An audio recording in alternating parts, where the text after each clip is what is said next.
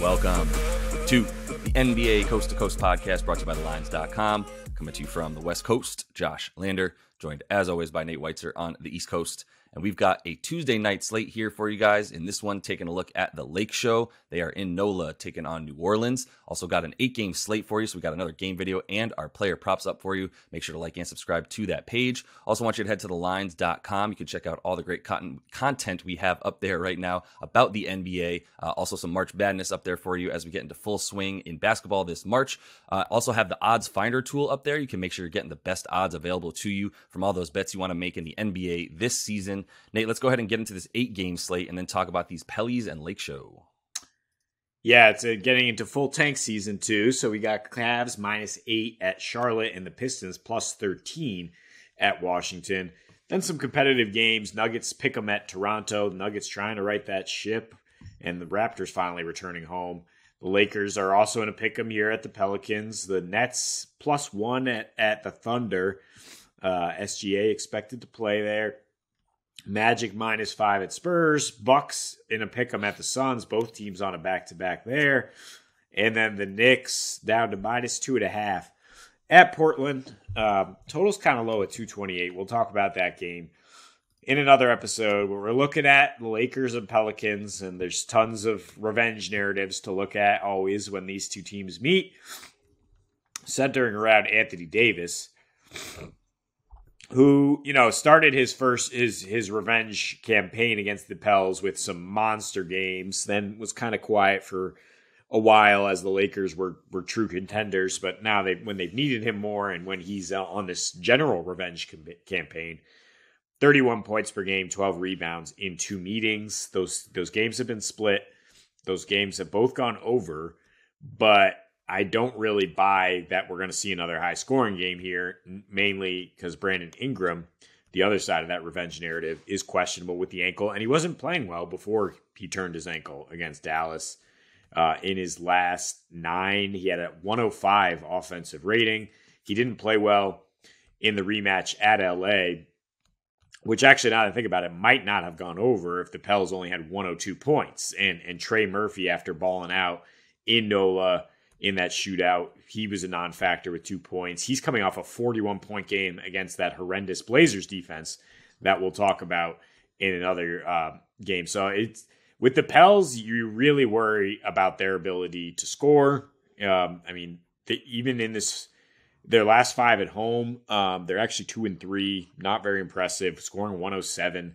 The pace was much slower than when they've played these last 3 here during a homestand, and they've hit, in these last 3, their offense has really spiked in the margins you look for, like 15 threes at 44%. That they're a terrible 3-point shooting team otherwise. 30 assists, playing a little faster. So they have been able to pull out 2 of their last 3 wins like that. But I don't think any of that is really happening against this Lakers defense. That is, since it became nut crunching time, so to speak, since the trade deadline, since they really upgraded. 3rd best defensive rating, 2nd best 3-point defense, and then number 1 limiting free throws. And then on the other end, especially since LeBron went down, just a parade to the free throw line, climbing on Anthony Davis's back. Number 1 free throw rate. And NOLA's given up the 8th highest free throw attempt rate here in their last 13. That's a sample since Ingram came back, for what that's worth. I mean, even when the when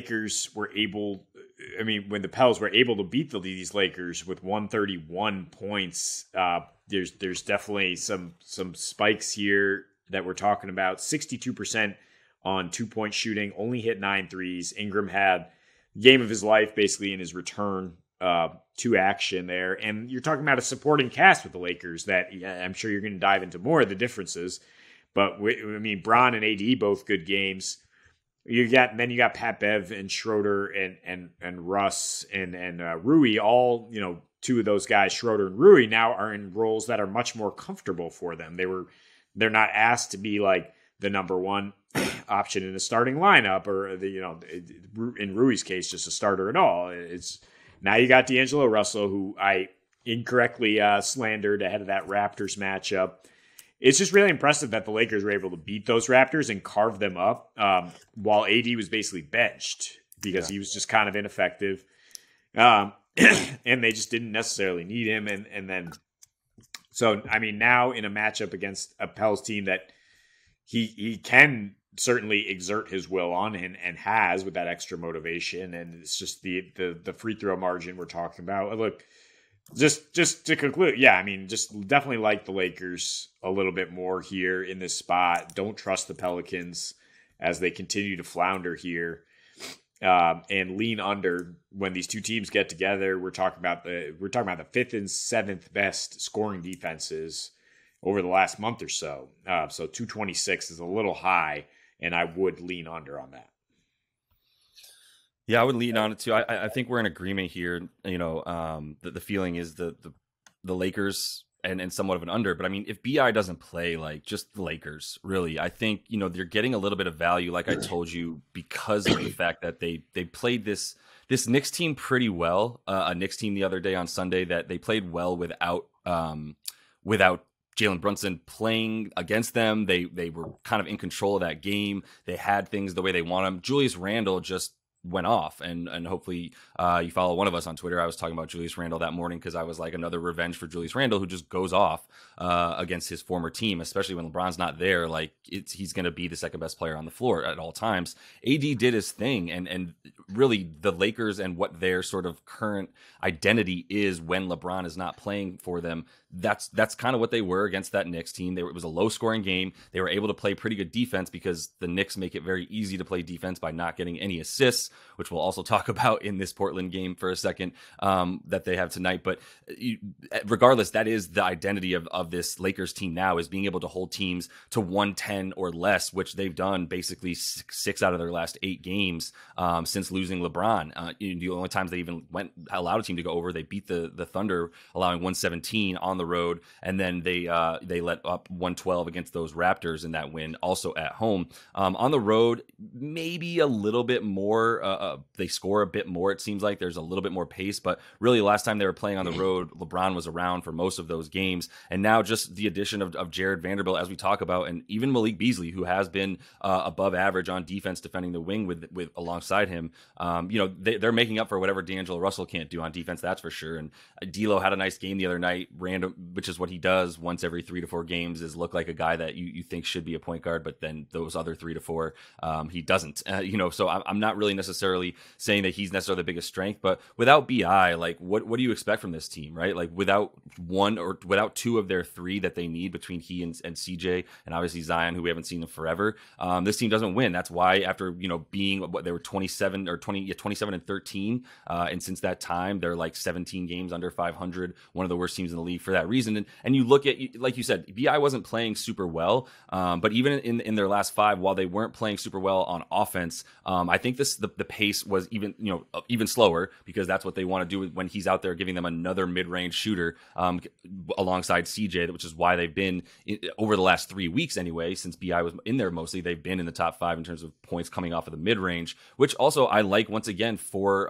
this Lakers team. It's something we've talked about since Rui came over and Jared Vanderbilt and all these subs and all these role players for them, is that they finally have wing defense. If you look at how many points they were hemorrhaging around 17 to 20 feet, 15 to 25, 20 feet, whatever, just inside the 3-point line. They were in the bottom 5 in terms of allowing, points and the opponent field goal percentage. And they've climbed all the way back up to get into like the 12th best on the season, after being that bad for the majority of it. So just in a couple months, they've been able to at least up that defense enough to be able to really stop these 2-pointers and exactly what NOLA wants to do, because they still aren't making threes. Although in their last 5, NOLA has jumped up to being, hitting the 13th most threes per game in that time, which is very high for them because they've been about 25th for most of the season. So that just means guys like Trey Murphy, who hit 9 the other night, right, is like kind of skewing what we're talking about here. So all these things tend to inflate these totals and the projections for it tonight. So I think the under is a good play. And if you're going to be playing good defense, I think the Lakers can score more easily on the Pellies and vice versa. Yeah, I mean, you ask where are they going to turn without Ingram? It's Trey Murphy, who's really a new age NBA player in the sense that everything is either full on attack the rim or shoot a 3. And the Lakers are doing a good job of defending both those things. I know they're 4th in terms of paint points allowed, but also 4th fewest second chance points. when AD is out there. I mean, they certainly have a rim protector. Their road numbers are, they are definitely worse since the start of February. They've only had 2 games, as you mentioned, without Bron on the road. And I'm really looking at AD's performance in those ones, 29 and 17, getting to the free throw line more often. So that's why he's in there in player props. You can look at a player performance double with him. Different ones, double-double or 28 plus, 30 plus points. Because I think he will have his way here on both sides of the ball. He's now getting a little extra rest after sitting out that fourth quarter against Toronto. And it's just like, where are the Pelicans going to find their source of offense against all these rangy defenders that the Lakers can now throw at them, and a pretty good offensive system that's not just entirely based on AD. It does seem like, with LeBron out, they just got to feed him over and over. Not necessarily the case. Now they got D'Lo back, who we slandered for his two-way play, and he's still a very effective offensive player, and is a tool for Darvin Ham to use to actually run some good things and get high quality looks. That going to be the key tonight. Yeah, no, for sure. And I think on the other side, I'm not saying New Orleans is in any way, shape, or form tanking. They're still throwing their guys out there. But when BI is not out there, I mean, they're not even playing Jonas Valanciunas really anymore. He's coming back from injury a little while ago, but at this point, he's still playing fewer than 20 minutes a game because they're just throwing out the same lineup each time. And Trey Murphy's getting all the way up to about 37 minutes a game at this point. And I'm not saying playing Trey Murphy is tanking by not playing Jonas. I'm just saying, like, you have a starting center that could be helping you, in a lot of ways on offense as well, especially the way he was hitting threes. And it doesn't seem that they want to go that route. They're playing Jackson Hayes more than him, Josh Richardson. So they're going a different route. Obviously, Herb Jones and Trey Murphy getting pretty much the most minutes, just throwing it out there that all their young guys that they want to get run, not a tank, but they are saying, like, we want to prioritize these dudes and see what we have, especially because who knows when the hell Zion Williamson's going to play basketball again. So that is all the time we have for you in this one. Make sure to like and subscribe to that page. Check out the other couple videos we have up for you tonight, including those player props. And until we see you next, happy betting.